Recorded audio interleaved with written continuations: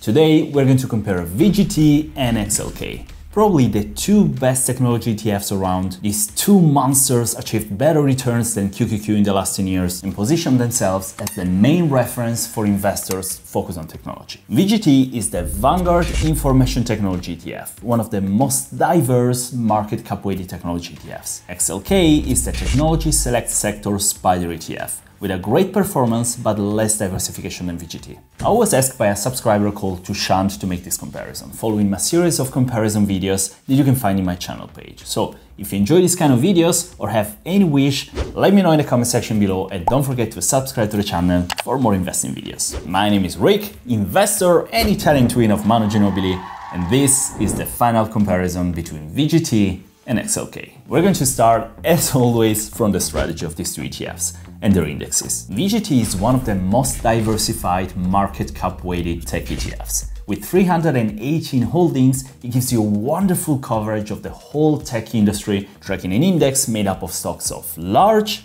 mid-sized and small US companies. Inside, you will find companies in three areas: semiconductor companies like Nvidia, companies that sell technology services and software like Adobe or Cisco Systems, as well as manufacturers of equipment like Apple and Microsoft. VGT uses a passively managed full replication strategy to track the performance of the MSCI US Investable Market Index Information Technology 25/50. This index is made up of stocks from large, mid-sized and small US companies in the information technology sector, and thanks to this, you get not only the big names of tech, but also small tech unicorns, some of which may grow to become the next Apple or Nvidia in the future. XLK tracks the Technology Select Sector Index, including tech companies from the S&P 500 index. In case you don't know, XLK is one of the 11 select sector ETFs from State Street Global Advisors. So basically, SPDR divides the 500 companies of the S&P 500 into 11 sectors and offers an ETF for each one of them. We have communication services with XLC, consumer discretionary with XLY, consumer staples with XLP, and so on, and one of them is technology with XLK. This means that XLK's strategy is pretty simple and selects all technology companies from the S&P 500. For this reason, considering that VGT is slightly more sophisticated and includes also small and mid-cap companies, I'm gonna give here 8 points to VGT and 6 points to XLK. The second aspect is the expense ratio, namely the fees that you're gonna pay on your portfolio every year as a percentage of your wealth. VGT has an expense ratio of 0.1%, while XLK is slightly cheaper with 0.09%. So I'm gonna keep it short here because they have pretty similar values, and XLK is a little bit cheaper. So I'm gonna give here 6 points to VGT and 8 points to XLK, bringing both ETFs to 14 points. The third aspect is going to be the risk.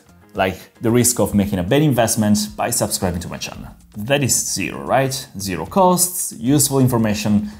Try it out. Click the subscribe button and you'll feel better. And I'll feel better too. Now, VGT and XLK are both risky ETFs, obviously, because they are solely focused on technology, which, as good as it is, it's not going to be great forever. This here is a really painful graph to see as soon as you understand what this is about. This graph represents the price-earning ratio of the technology sector, and the benchmark used is XLK, since it represents the tech sector within the S&P 500. At the time of recording, end of August 2024, the P ratio is 41.52, except for now, the value went over 40 only in the year 2000. And what happened next? The whole market crashed, starting the worst decade of the last century, with the technology sector falling down 80% and not getting back to the same value until over 15 years later. So, if you think of investing heavily in the tech sector now only because it was the best sector in the last 10 years, well, think again. I always try to be cautious and give my viewers a full picture instead of just riding the wave of the new trends. So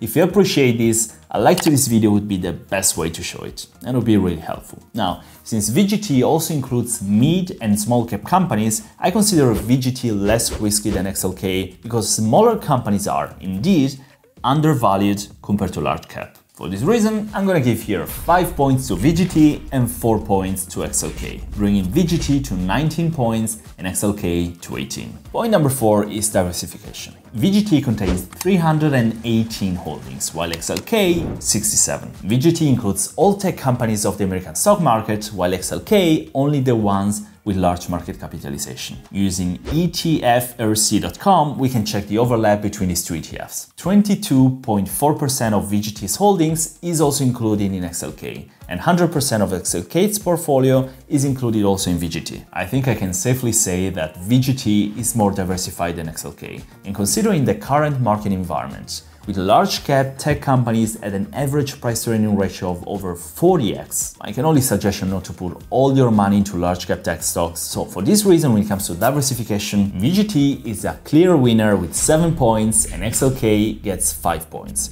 bringing VGT to 26 and XLK to 23 points. Aspect number 5 are the holdings. The top 10 holdings of VGT weighed 61.07%, while the top 10 holdings of XLK weighed 65.88%. The holdings are pretty much the same, but in a different order. For example, the main holding in VGT is Apple, while in XLK is Nvidia. This is due to the fact that VGT weights the holdings based on their market value, while XLK uses a so-called modified market capitalization methodology. This allows XLK to put more weight on Nvidia, which had a great couple of years lately and definitely contributed to a better performance of XLK. The sector breakdown for VGT is more colorful than for XLK, including companies in commercial services, transportation, health technology, and process industries, even though in small proportion, of course. And as we've seen before, also the market cap breakdown looks better on VGT because of the inclusion of mid and small cap. I punished XLK enough already for diversification, so when it comes to holdings, I'm just gonna consider the fact that VGT is purely market cap weighted, which in my opinion is a finer strategy than overweighting overperforming stocks like Nvidia. And for this reason, I'm gonna give 8 points to VGT and 7 points to XLK,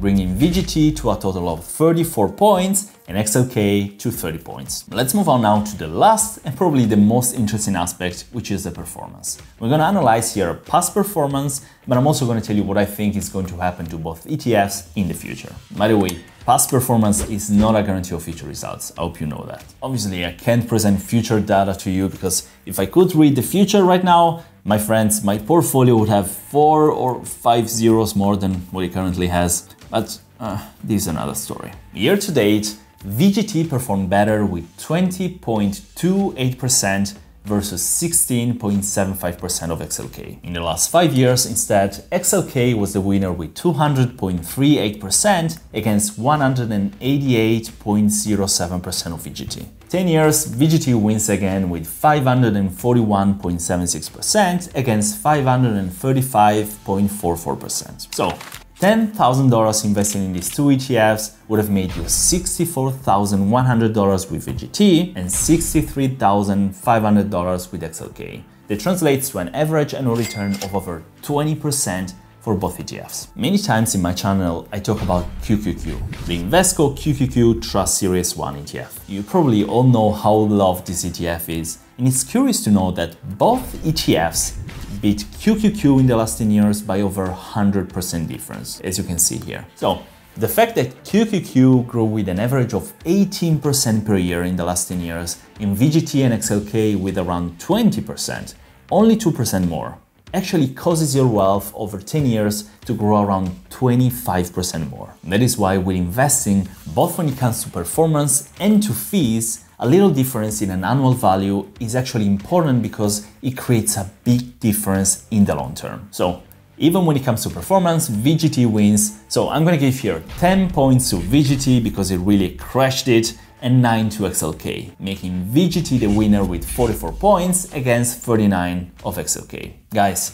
technology is good and great, and AI is gonna become a bigger and bigger thing in the future, whatever you want to believe. That is true. I also believe technology will move the stock market and our lives in the years to come, but market data doesn't lie.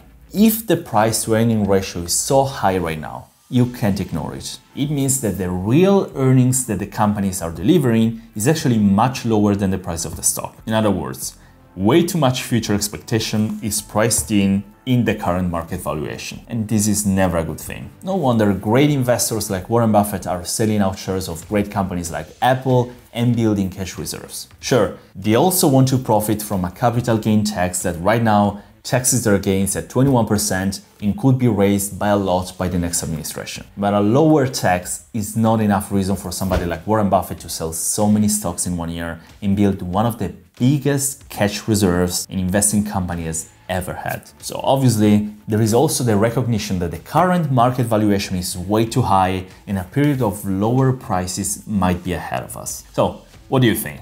I'd love to know your thoughts, so drop a comment down below, and if you enjoyed this video, drop a like and subscribe to the channel, because it's free and you're gonna get new videos every week from the twin of Manu Ginobili. And apart from this, thank you all for watching, I wish you a great day, and as always, I'll see you in the next video.